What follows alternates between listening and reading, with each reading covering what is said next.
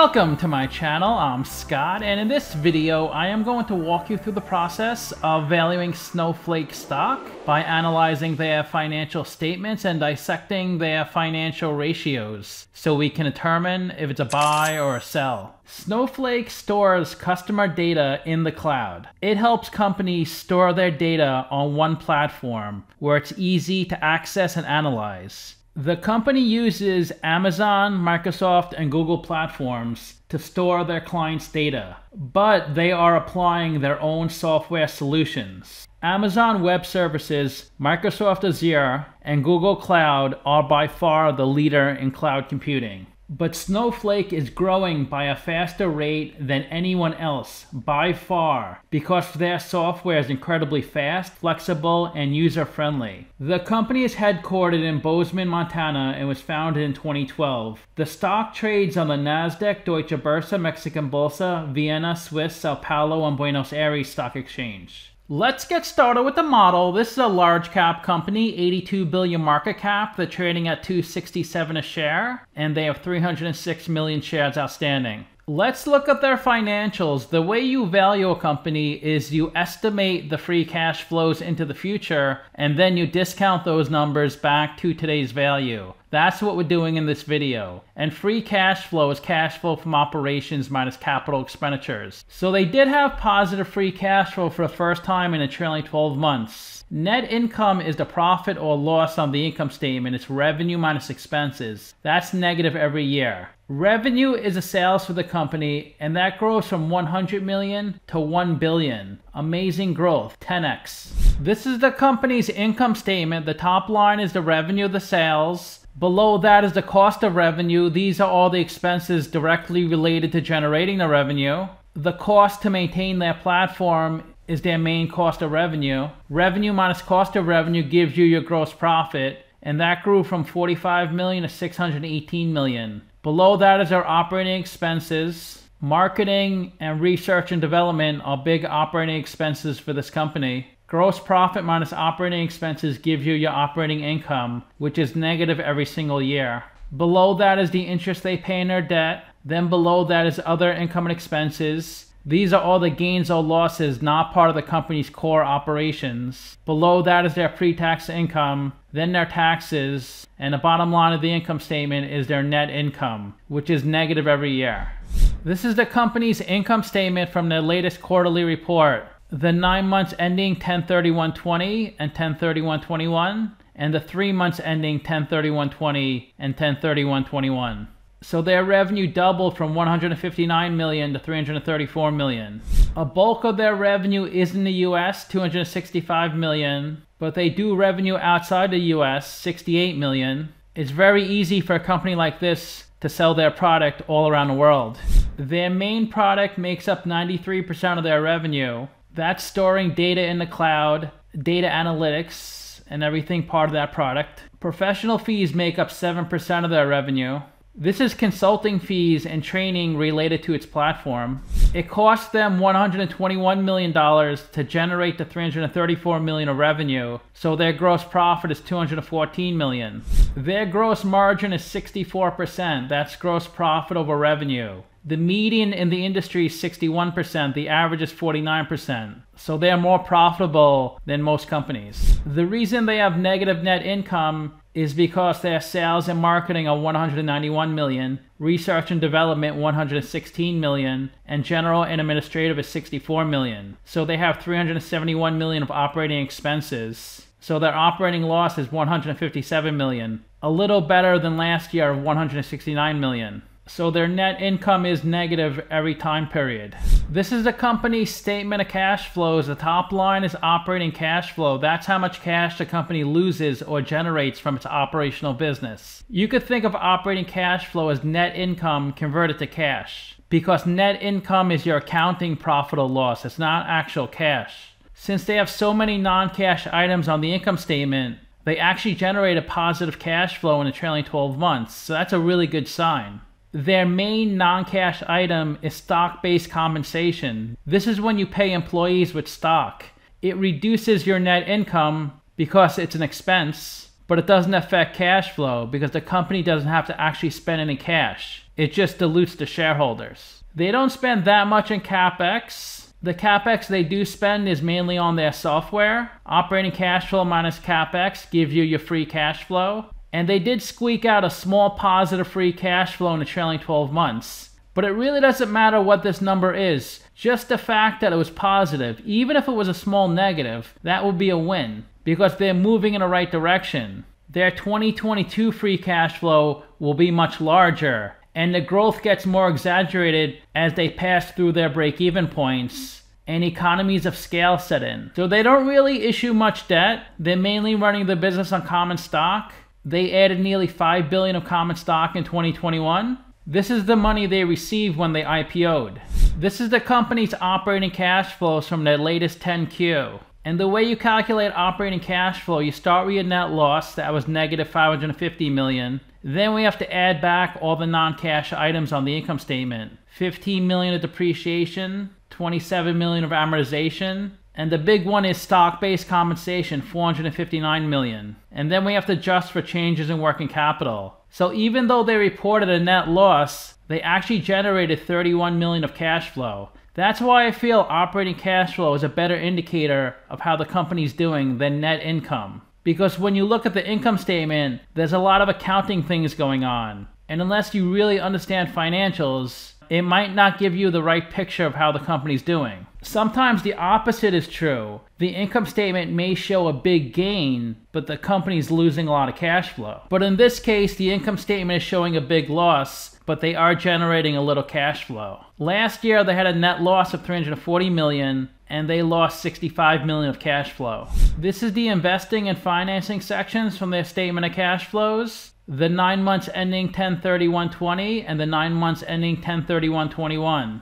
They invested $12 million in property and equipment, $8.6 million in capitalized software, $11 million in intangibles, so it looks like they acquired some companies. They purchased $3 billion of short-term investments, and they received $3 billion from the sale or maturity of some of these investments. They had a cash outflow of $57 million in their investing section. Last year was a cash outflow of $875 million.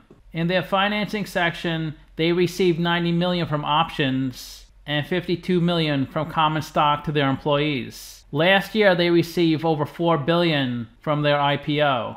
And they also received $500 million from convertible preferred stock. Convertible preferred stock is debt that receives interest payments, but the holder of the debt can convert the debt to common stock at a predetermined price. But it's their option to convert it. They don't have to. This is the equity section on their 1031 balance sheet. They raised $6.8 billion from selling their business, and they lost $1.8 billion from running their business. Let's look at the capital structure. $5 billion of equity, $200 million of debt. They're 96% equity, 4% debt. And I gave them the lowest WACC on Finbox, 7.5%, and that's a discount rate we're going to apply to the future cash flows. We estimated a little over 3 years of future free cash flows. We also estimated a terminal value, which is all cash flows past 2024. That's $71 billion. We discounted those numbers back to today using the weighted average cost of capital. We get a value of the company of $62 billion. We divide that by 306 million shares.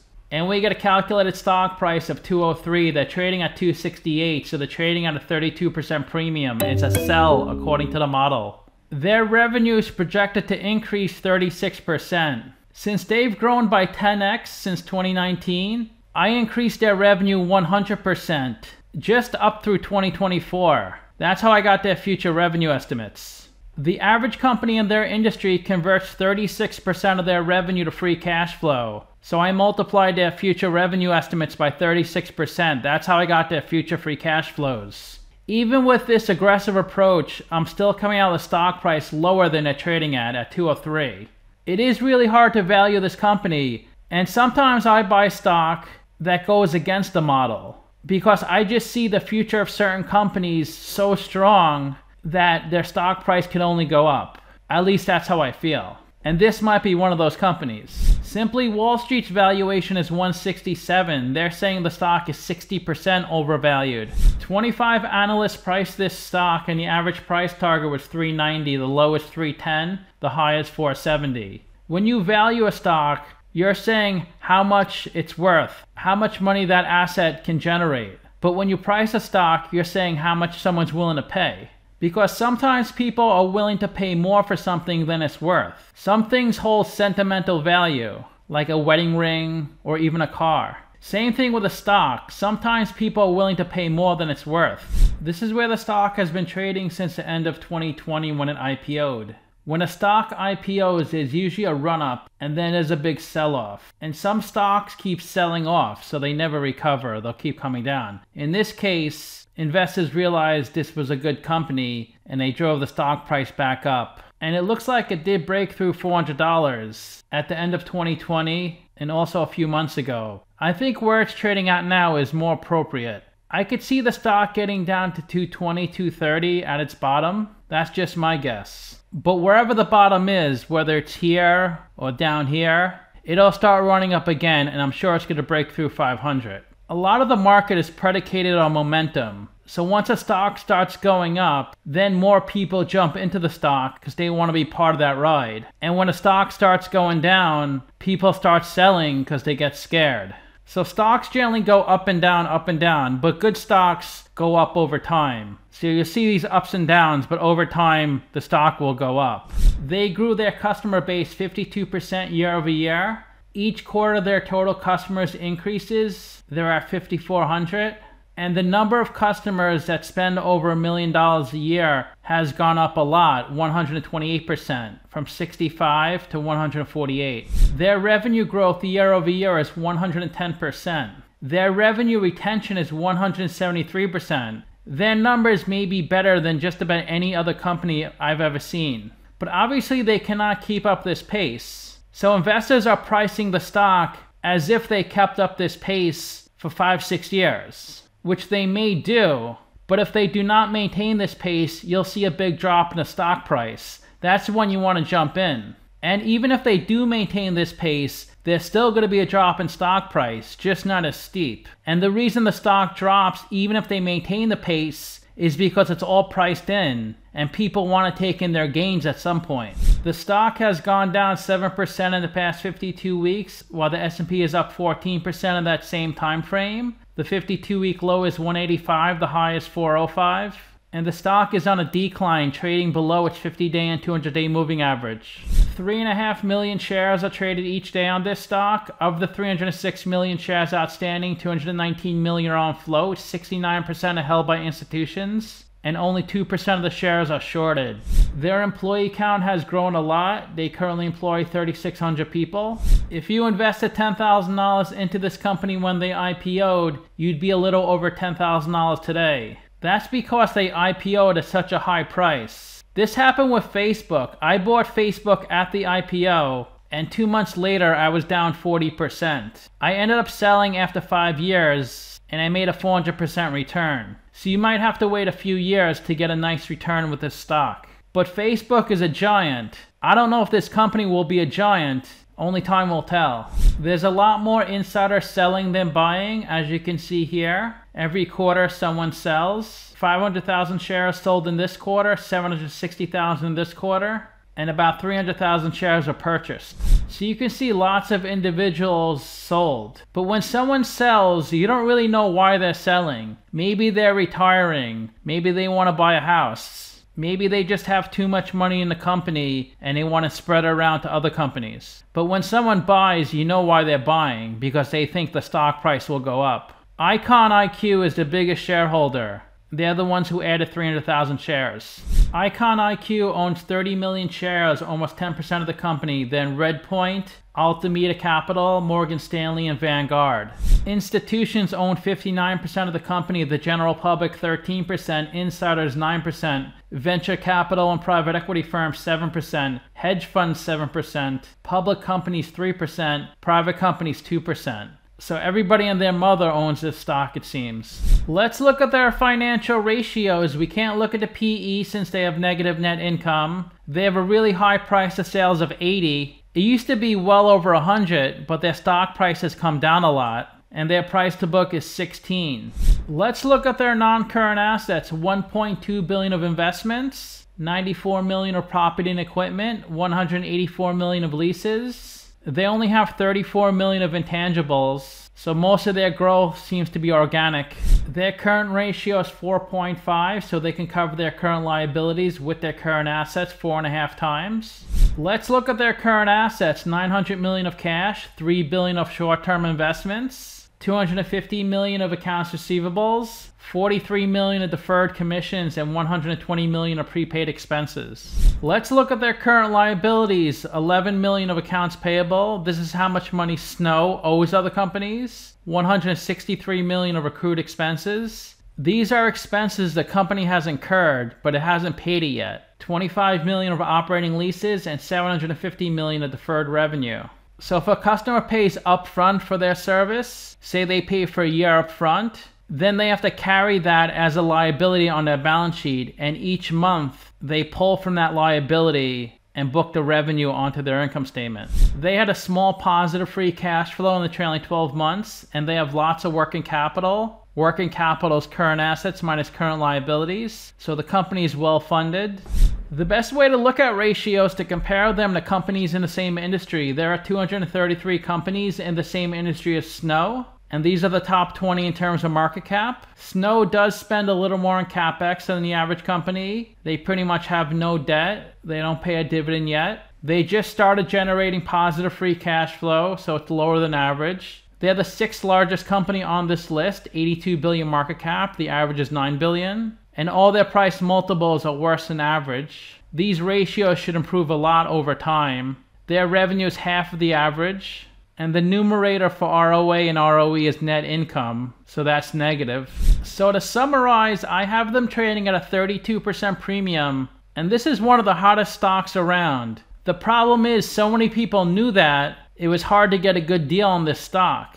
But if they one day become a 500 billion market cap company, then you could get a great deal if you buy it now. But it definitely seems overvalued at this point. But I wouldn't be surprised if the stock doubled this year. I rank their free cash flows 3 out of 10, their revenue 9 out of 10, and their ratio is 1 out of 10. So let me know what you think. Give this video a like, subscribe, or comment below. Also, if you'd like to get a custom valuation or just support the channel, you can become a member by clicking on the link in the description below. Thanks for watching.